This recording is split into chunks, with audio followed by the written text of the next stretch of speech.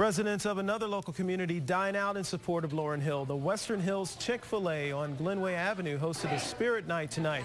15% of all sales this evening will go to Hill and her family.